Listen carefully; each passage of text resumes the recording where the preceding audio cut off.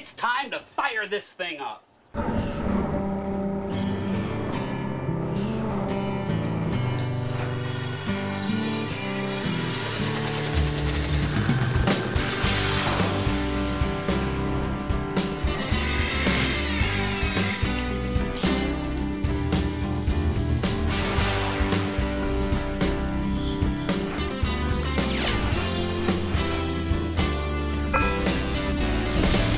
Hayden, do you remember the fiberglass repair that we did to the back of this boat? Remember, we had a couple of air vents that Ben Goujon from West System came in and he was teaching us how to glass those openings shut. We had to kind of fill it in with a fairing compound.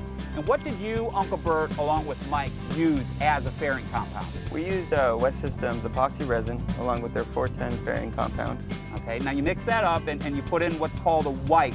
And you had to let that dry. You had to let it cure. What did you sand it with first? We sanded it first with 80 grit. Okay, then we put in some more. We put in a second wipe, and then what did you sand it to? And then we used 150 grit. Okay, well, good deal, you made it. Hi, I'm John Graviscus. This is my son, Hayden Graviscus. What we're in is our classic 1966 20-foot Bertram Moppy project boat. And now that that fiberglass repair is done, okay, we're going to be adding sea deck.